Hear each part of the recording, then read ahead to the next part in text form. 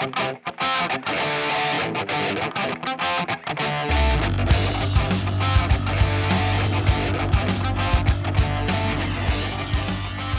welcome to My Comic Crush. I'm Vickie Sebring, and I love comics. So let's dive into a long box and see what we find. With me this week is my co-host, Scott Sebring. Hey there. And today we're going to discuss Red Sonja. I first encountered Red Sonja issue number 1 in volume 3, which was published in August of 1983. The title for that particular issue was While Lovers Embrace, Demons Feed. The stats were editor-in-chief was Jim Shooter, cover artist was Jerry Cachola, inker was Walter Simonson, writer was Tom DelFalco, penciler was Dave Simons, inker was Vince Coletta, colorist was Christy Sheely, letterer was Janice Chang, and editor was Larry Hama. And once again, if I mangled anybody's name, which I probably did, I'm really sorry. What first attracted me to this particular issue was the cover, which is just attitude. It's a close-up of Red Sonja's face. She's holding 2 blades in each hand, and they're kind of crossed. And you see her face underneath her hands, and she's just giving you the 20-yard death stare, and she's got this attitude in her lips, and it's all, don't smurf with me, buddy. You know, it's just bring it. Whatever you want to bring, you bring it. I'm going to send it back to you diced up in little pieces. And, you know, for some reason that appealed to me. I guess I like strong female role models. I don't know, but it definitely made me pick up the book. And now I'm a huge sword and sorcery fan. Been reading fantasy sword and sorcery books forever. And so this genre appeals to that part of me. It's not your typical superhero comic book. It is very much sort of your fantasy sword and sorcery. In fact, she's based on a character created by Robert E. Howard. She's kind of loosely based on a couple of characters that he created, and he's most known for creating Conan the Barbarian and also Kull. He's kind of the father of the sword and sorcery genre. But she was loosely based on them, and she was actually her comic incarnation, the more version of her that most people are familiar, was actually created by Roy Thomas and Barry Windsor Smith. Correct. I mean, they were the ones that really kind of put her into the Conan universe, as it were, the time period, because the other two characters that... The character she was based on by Robert E. Howard were not even in that time period. I think one was more in the French Revolution. Exactly. And one actually carried a pistol. You know, the names weren't quite, they were different a little, I think. The name was mostly similar.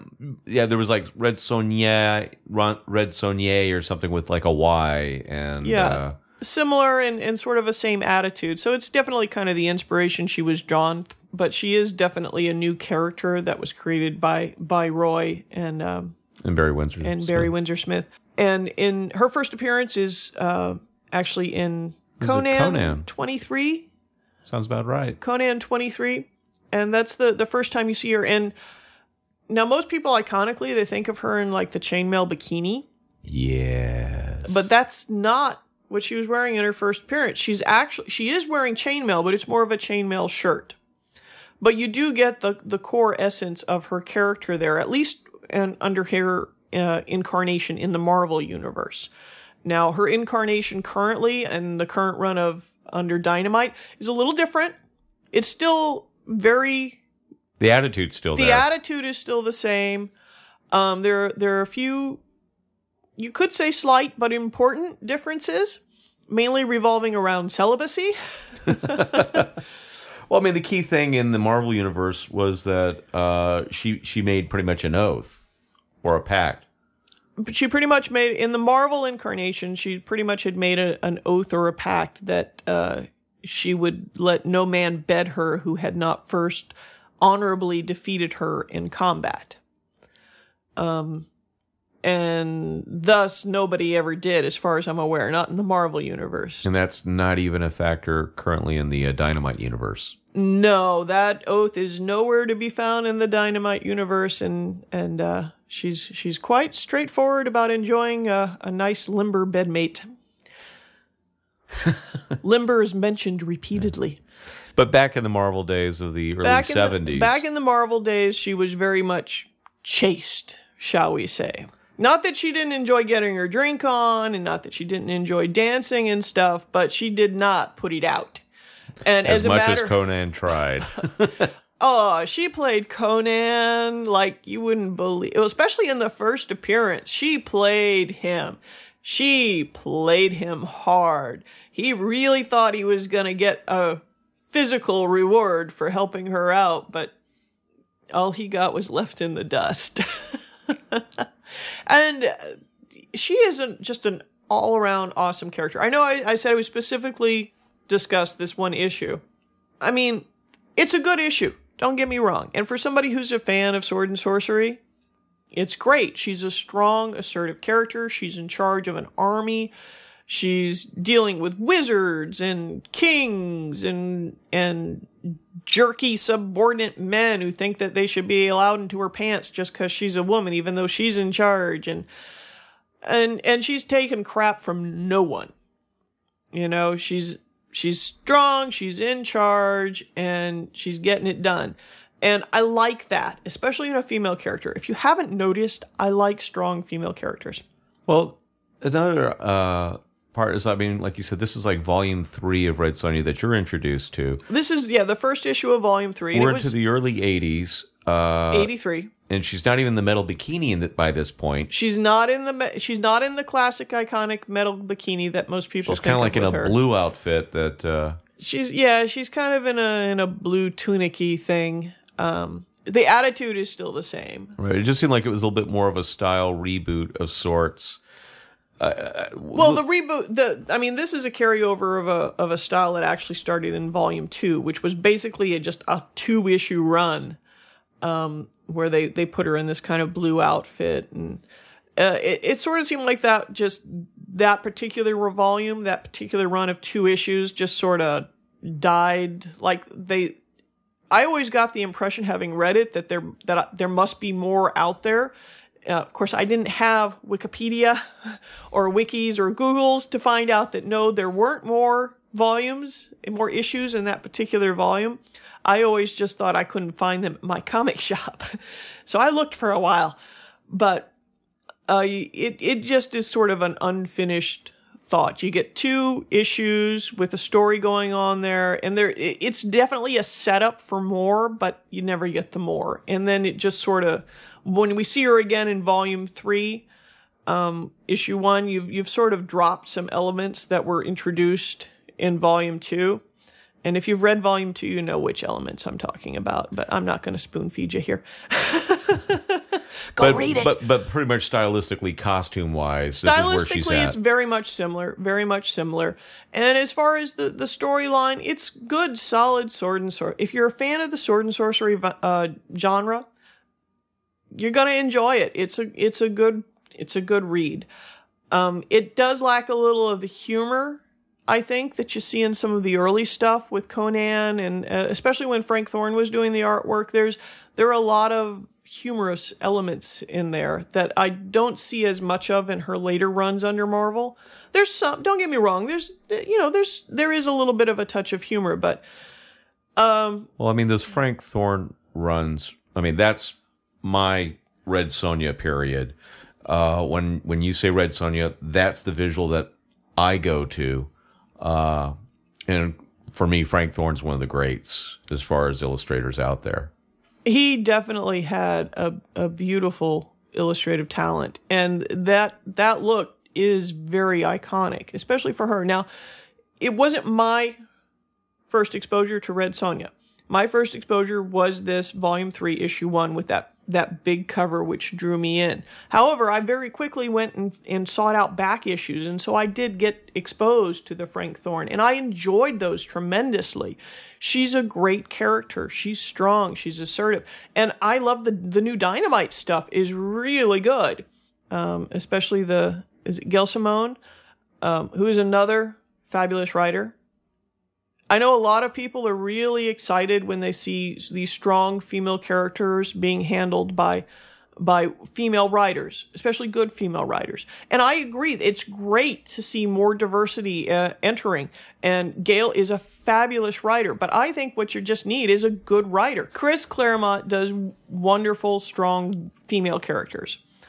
And as a matter of fact, I even heard in an interview Gail herself say that she thinks it's a matter of good writing, not necessarily the sex of the writer. Bingo. If you're a good writer, you could be writing about men, women, aliens, octopuses, canaries with attitude. I think that one of the strengths of a good writer is their ability to put themselves in someone else's mindset and try and see the world from a different point of view. And I think that's what makes a strong writer. And that, like I said, that could be anybody. But that said, Gail is one of the best out there right now. She is just nailing it hard. And I enjoy her work tremendously. I've also really been enjoying the current Captain Marvel, who was written by Kelly Sue DeConnick, another really good writer. It's got Carol Danvers in it, so you're on board. I'm all about Carol Danvers, in case you hadn't noticed. But apparently I'm not alone. There's a whole fan group out there called the Carol Corps, but we're getting off topic, so I'm going to swing it back around. Red Sonja is just an awesome character all around, whichever incarnation you're catching her in. The early work has a lot of great art, some really good stories as far as fantasy goes, and some nice touches of humor. And I think more so in the earlier incarnations, especially with dealing with Conan and Kull and stuff, she really sort of used her sexuality a little more as a weapon or a tool, especially the way she played Conan sometimes. That was... whereas when you get into these later volumes, Volume 3 with Marvel, you don't see that sort of interplay on her part. She doesn't dangle herself as a carrot for anybody. That's just not how she does it. She's more likely to smack you upside the head for even thinking such a thing. But it's good, strong fantasy sword and sorcery storylines.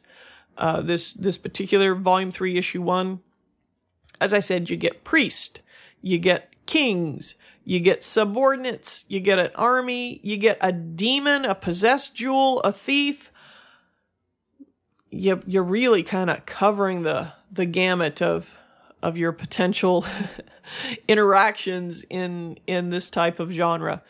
And it's a good read. I mean, it hooked me on the character. It hooked me on the series, which was originally intended as just a 4-issue limited series.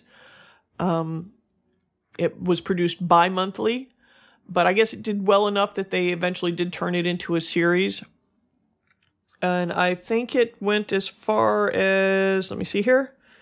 It went as far as 13 issues, and then it died, as a lot of books do sometimes. But it's been reborn under Dynamite, and it is going gangbusters there.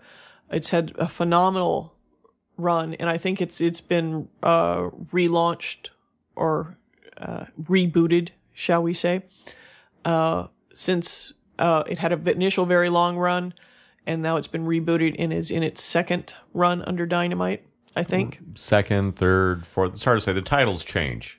The titles change a little bit, but she's definitely worth checking out and getting to know whichever incarnation you want to take her up in. She's strong, she's fun, she's kick butt. I mean, I don't know if so much she was the first, but she was definitely one of the first of badass babe with a blade. Before you had Xena, before you had some of these characters like Dawn and She. She's like the iconic role model she's the template for so many characters who came after. And she's still a very vital character today. She still holds up. She's aged very well, I have to say. I don't know what she's using, but no, she's really awesome, and I encourage you to get out there and explore her history wherever you want. Like I said, the current stuff under Dynamite is awesome. The early stuff in the early Conan and her own books, Marvel features, a lot of good stories there, a lot of really great art. And that is really where her iconic look comes from, is that Frank Thorne art. What some people might not realize about Frank Thorne when he was doing that book was not only was he illustrating it, but he was doing his own inking, he was doing his own lettering, he was doing his own coloring. He was doing it all, other than the writing. He was pretty, and sometimes he was throwing in apparently on some of the narrative as well.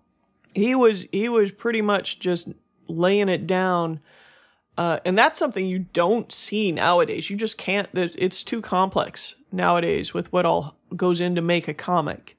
You will never see those days again. But it is so worth checking out the earlier issues and seeing his art and those stories.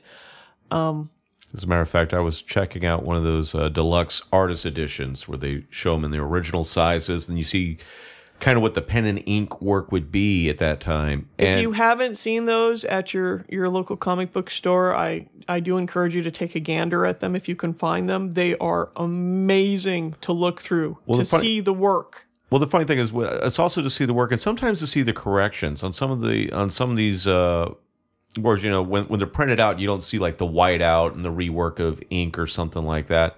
And on some artists, there's going to be bits where they revise, like maybe a thought balloon, and they had to white it out and rewrite the words, or maybe they changed the face or expression on a character, and that could be kind of whited out, or the phrasing. And usually, I could see some of like either the blue pencil that would have been used. In Frank's work, there's so little changed in the actual layout. I mean, when you see it, it's almost like completely intact. Well, and when you look at it, you realize you don't see pencil lines. It's almost like, and maybe he did, maybe he's good enough that he just started drawing in ink. Whereas most artists will draw in pencil and then the come back over and ink it.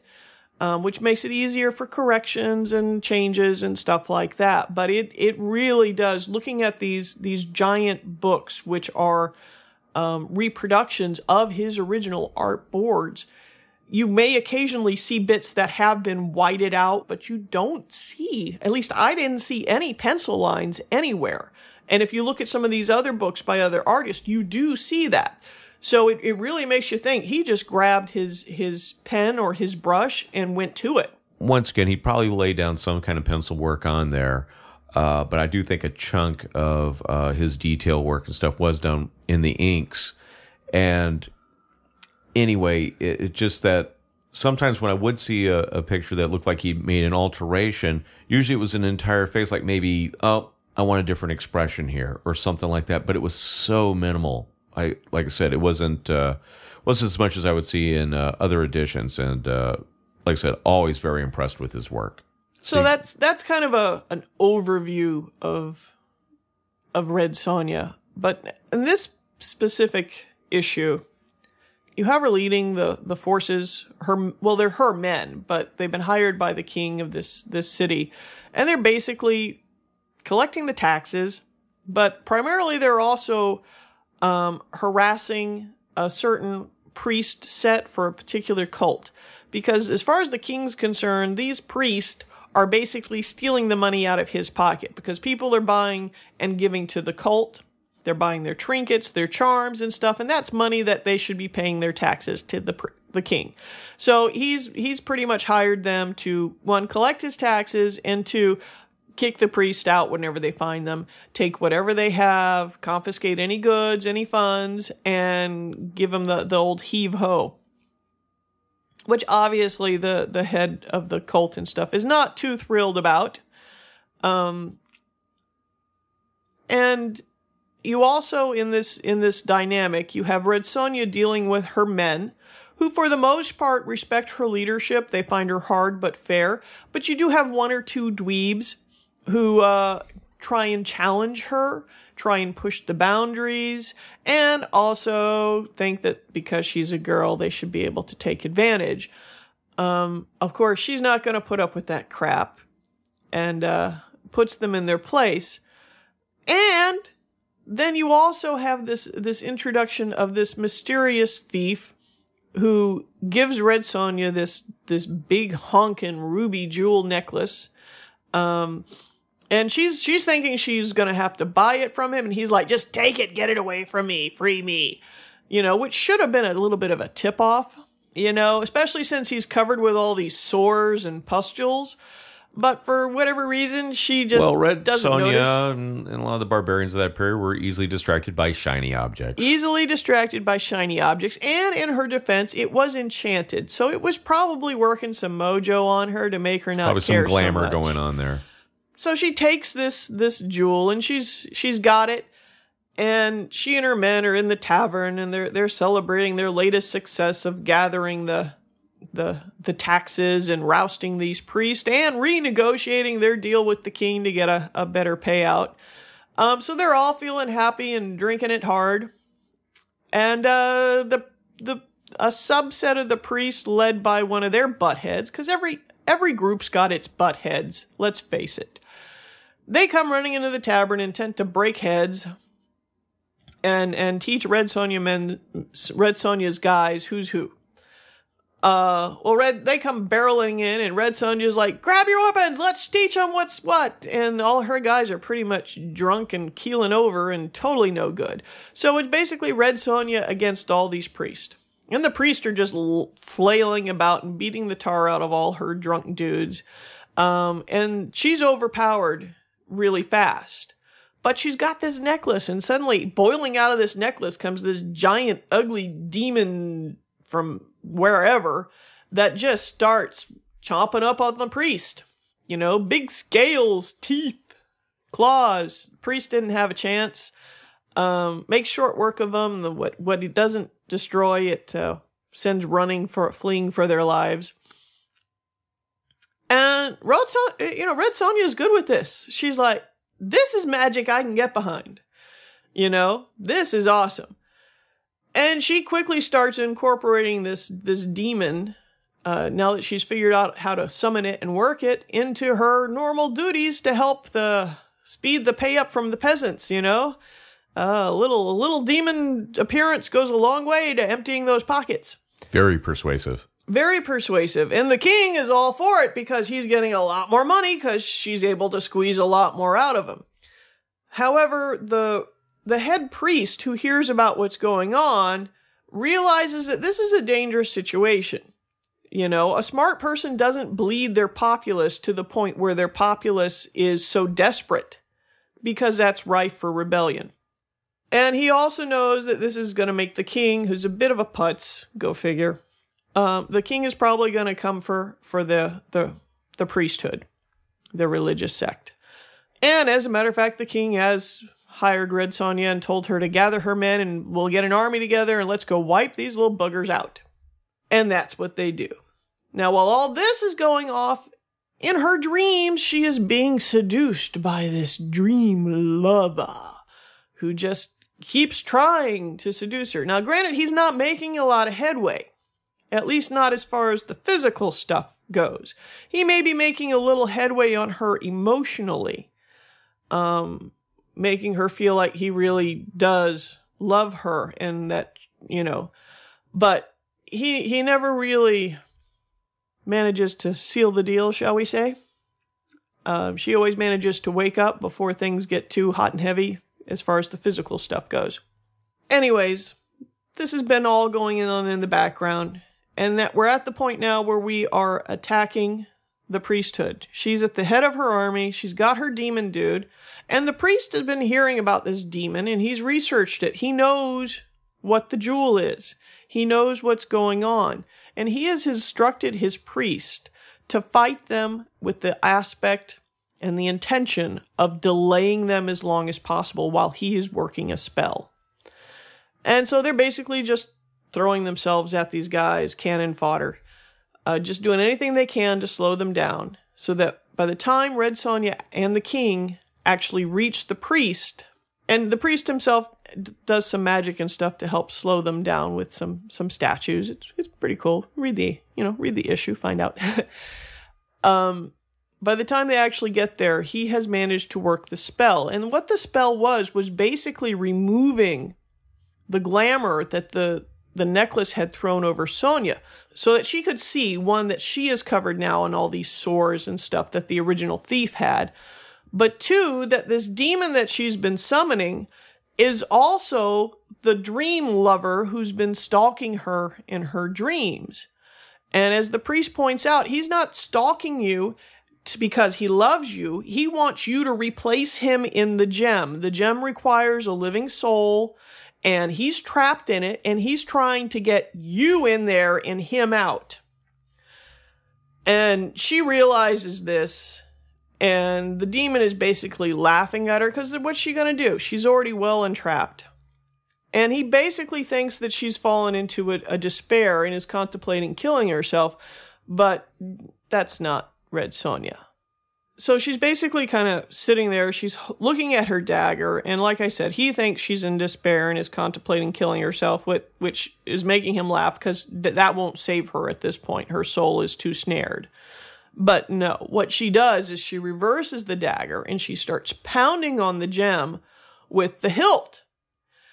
And when he realizes what she's doing, he tries to interfere, but it's too late. She breaks the gem. There's a bit of an explosion. The magic spell is undone. She's free, but she's knocked out. When she comes to, the priest and the king have come to an agreement. They're going to work together and split the profits. And she sees the writing on the wall and heads out of town. And that's pretty much where we end this initial issue. We pick up with her. The very last we see of her is she's been traveling through the desert, and she comes across some water, and she drinks the water heavily without really checking it. And once she has eased her thirst enough, she realizes that the water's tainted. It's full of dead things, and that maybe drinking it wasn't the best move. Wasn't there somebody like you try to warn her not to drink it? Or? Well, her horse didn't want any of it, but she didn't listen to the horse. That's what they call horse sense. Yeah, horse sense. His horse sense was tingling. His horse sense was tingling. But that's the last we hear of his superhero abilities. And that's also where the issue ends. And then, like I said, it is they do pick up her story in the coming issues.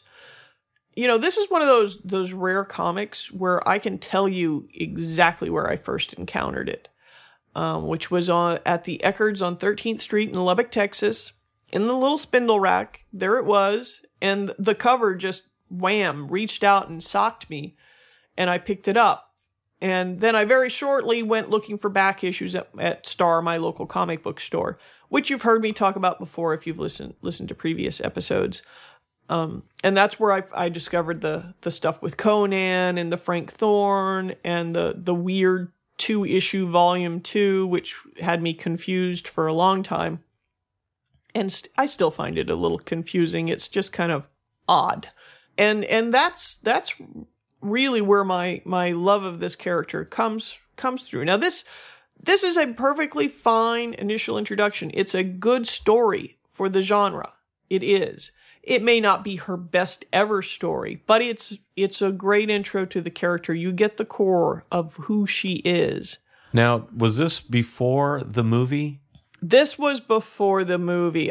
Yes. Oh, the movie. Oh, ow. So you actually saw it.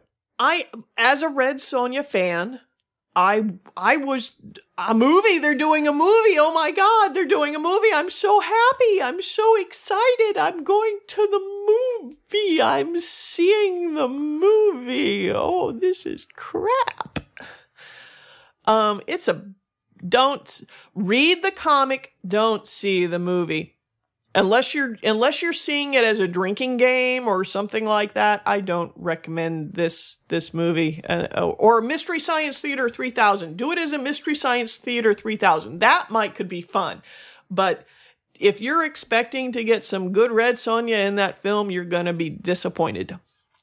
I mean, Arnold even kind of even Arnold thought it was bad. I mean, come on. It wasn't what I had hoped for. It wasn't what I was expecting. And yes, I was very disappointed. And I do try and cut movies, especially comic book movies. I do try and cut them some slack. I know he is giving me this look like, oh, no, you don't. Yes, I do. I understand the difficulties of trying to translate. Let me qualify that a little bit as I'm laughing over here. You cut comic book movies slack up to a point when they're not messing with your stories that you love, your characters that you love. Okay, I'll give you that. You can play around with, Daredevil and, okay, maybe a little bit with Captain America, maybe some Spider-Man, but your X-Men? Don't mess with my X-Men, baby. Don't mess with my X-Men. Don't mess with, yeah, okay, maybe I don't cut him that much slack, and you will find out exactly how little slack I do cut them when we eventually do discuss some of those stories.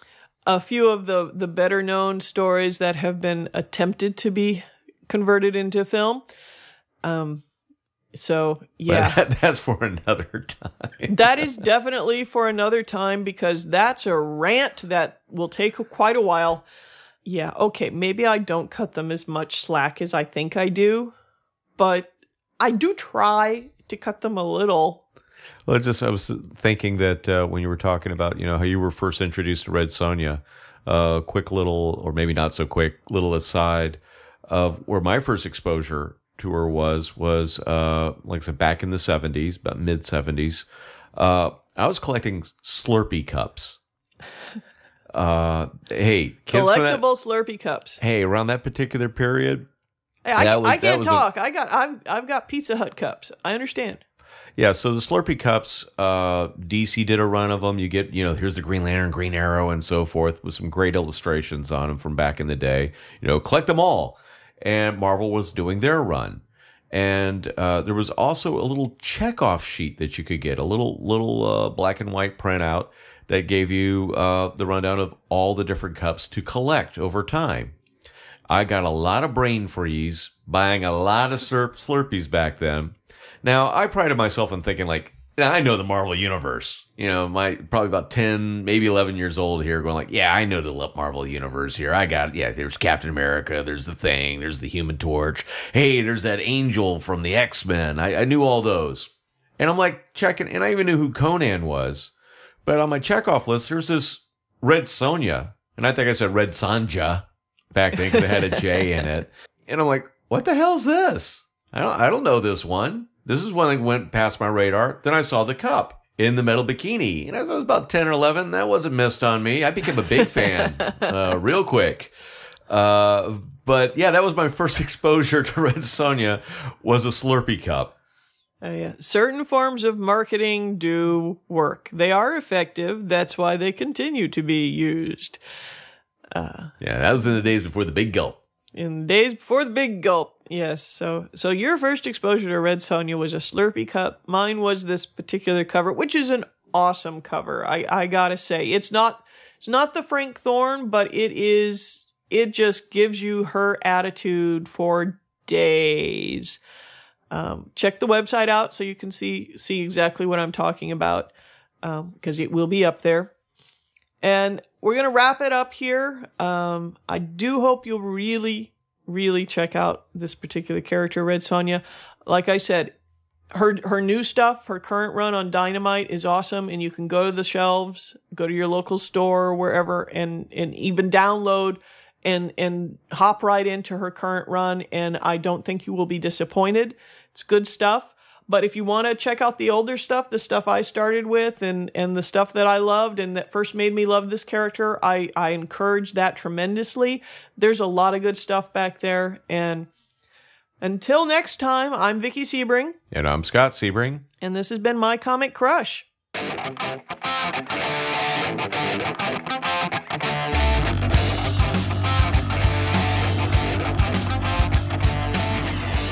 My Comic Crush is a production of Sebring Arts, executive producers Vickie Sebring and Scott Sebring, sound production and theme music by Scott Sebring, special guest provided by Blackmail and Shameless Baking. For more episodes in this series, you can visit our website at mycomiccrush.com or find us on iTunes, Podcast Republic, or wherever fine podcasts can be found. That's all for now, so go out and read something.